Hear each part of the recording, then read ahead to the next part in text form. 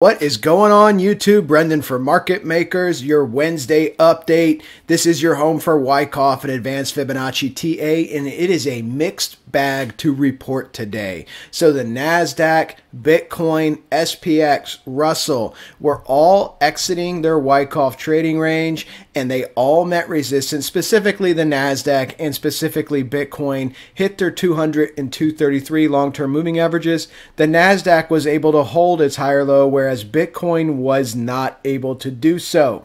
So we need to talk about the environment we're trading in and what the next steps are in this environment, because this is a highly volatile environment, guys. So let's go ahead and start off with the NASDAQ really quickly. So the NASDAQ here on the 4-hour time frame, I've been walking you guys through this in the different markets over the last several videos, but you have your Wyckoff base, your selling climax candle, your Wyckoff ceiling, your automatic reaction. And as you can see, we got our propulsion out of the Wyckoff trading range. A little bit more euphoric rise than Bitcoin had. We had to get up higher to test this 200 and 233. Kissed it, failed, came back up, tested it again, kissed it, failed, but we held our support and we are above our Wyckoff accumulation range. This is still bullish. We're still in our Gann channel. We're still holding above Wyckoff. Bitcoin did fall back down. Now, it's more important that the NASDAQ held this than it is for Bitcoin, because remember, Bitcoin is viewed as risk, okay?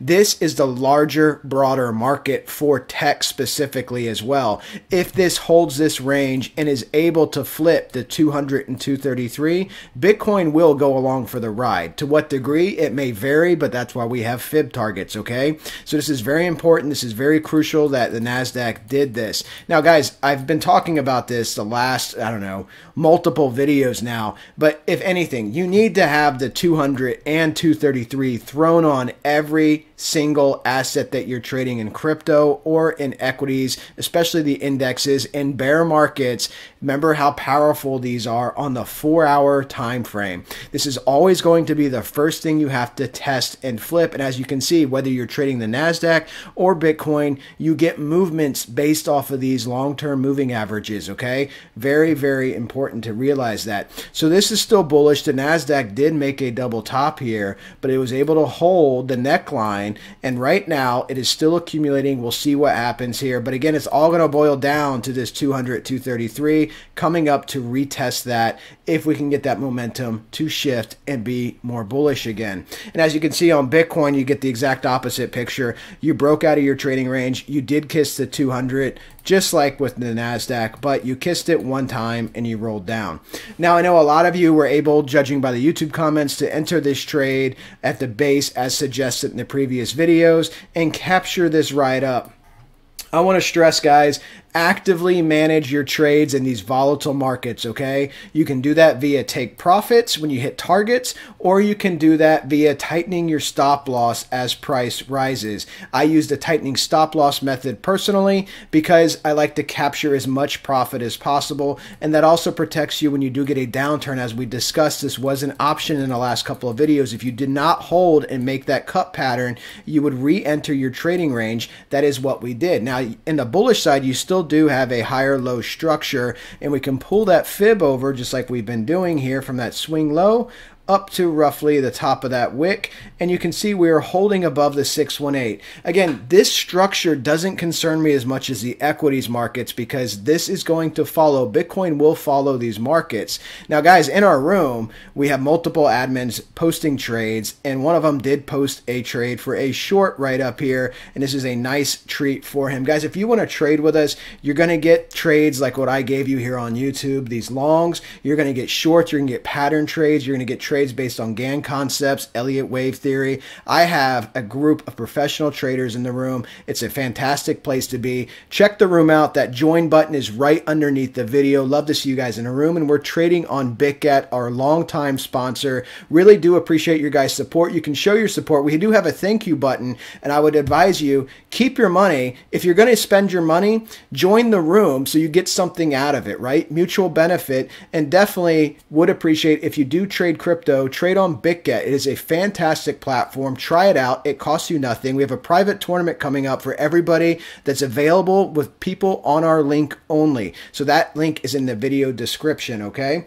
And let's talk about what the next steps are in this market. Guys, we're going to look at Ethereum too. A lot of you were requesting Ethereum, but in any market, in any altcoin, throw these moving averages on, okay? Because that's the first thing I'm going to do when I look at Ethereum is throw on the 200, 233 and throw on some fibs and put it in Wyckoff and see exactly where we are. So we know what the next steps are going to be here. Just be aware that you did make the first M in a double top. This is how double tops form in these markets, okay? You hit key resistance, you did not hold your base, you roll down.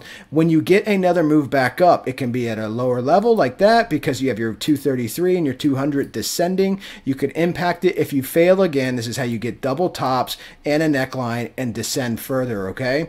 Now, I anticipate as long as the NASDAQ is holding that key level above the Wyckoff trading range, I want to see another attempt at breakout, but that breakout has to flip these two long-term moving averages. If it does not, the NASDAQ will roll over, and in that case, Bitcoin may hang on for a little bit, but that bias will definitely be to the downside, okay? And let's go ahead and look at our indicators, and then we'll flip to another time frame, and then we'll look at Ethereum. So guys, one thing to keep in mind as well, volatility as a trader, okay? You see it here on this trade. You got the nice wave up and it fell apart.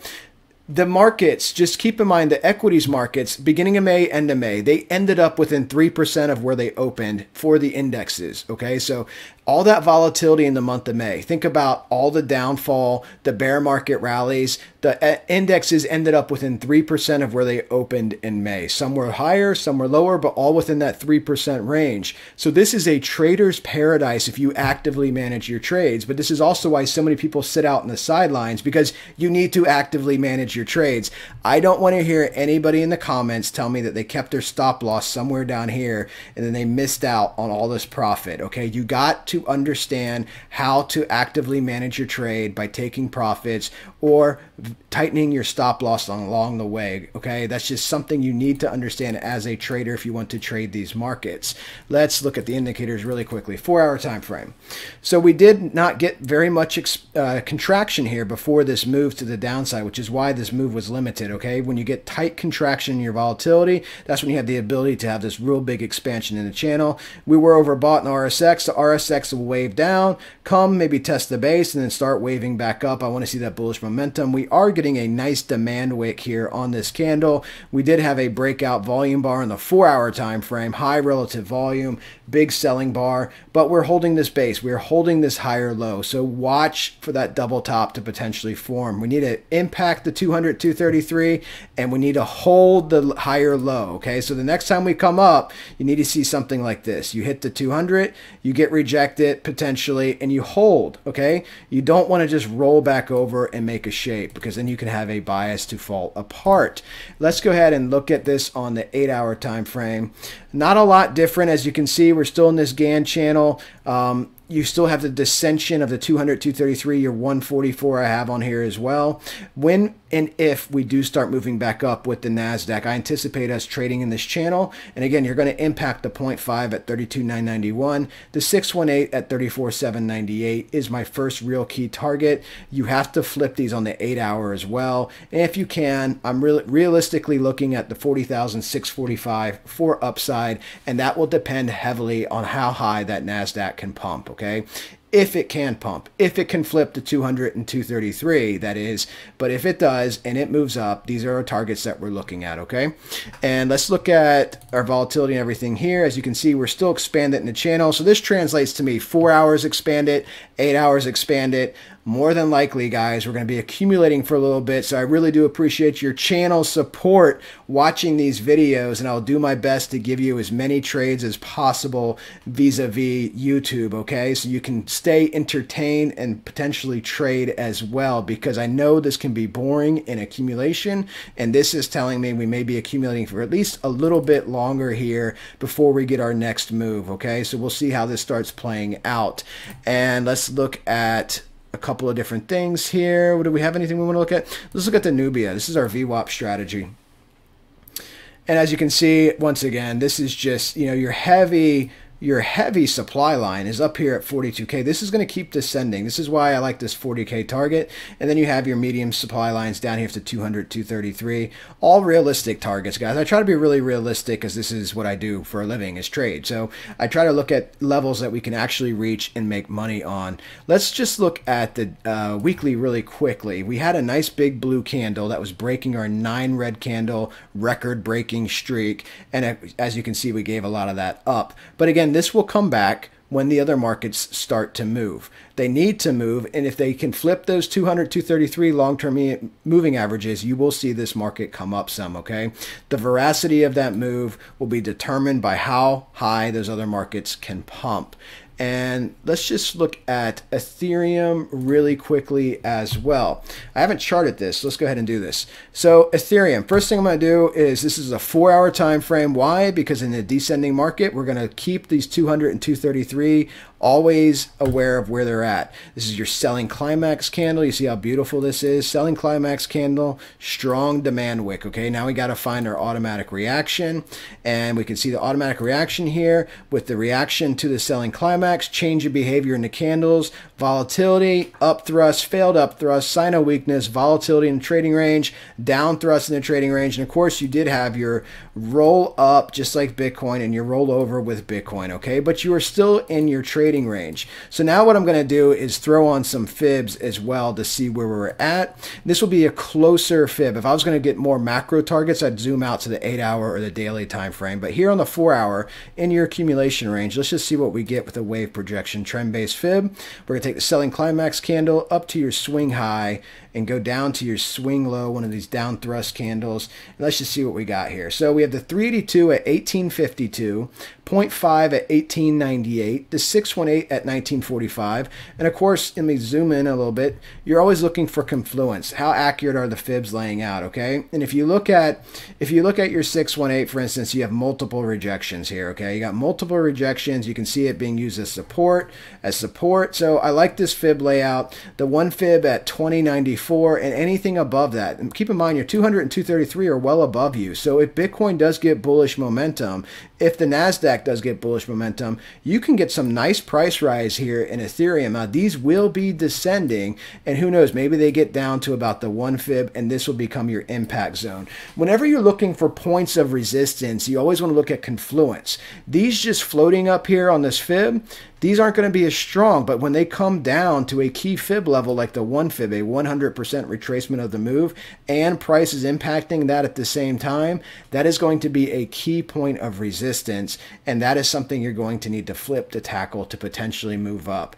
I think, you know, the 4-hour time frame is just so crucial. You guys know in the last few videos, I've showed these big moves you can get, but in the interim between now and June 14th, 15th, when the next rate hike comes in, these equity markets can rally, okay? And who knows, they could rally on the day of the rate hike because they whipsaw back and forth, volatility all over the place, but they're holding bullish structures. So I do anticipate a rally, and we got to see how high this rally can take us. But I do have a good picture of some upside for these markets, and I do believe Bitcoin will follow these markets. And remember, guys, always understand the macro environment you are trading in, which is a bearish market and a descending market, making bullish structures following a bullish structure set up in the NASDAQ. Okay, that's the market that we are trading in. And just keep in mind, more economic numbers keep coming out and they are all negative. Okay, the Eurozone came out today with inflation, the highest inflation ever since the invention of the euro for the Eurozone. Okay, Germany came out the 3rd biggest economy in the world, 8.5% inflation, higher than America. So this is starting to bite all over the world, as well as conflict. So keep all of that in your pocket as you consider the market and the market moves. Stay tuned to this channel. Check out the room. Guys, I will keep you updated as best I can. Talk to you tomorrow. I'll answer your comments in the comments section. Thank you again for your support. Talk soon, guys.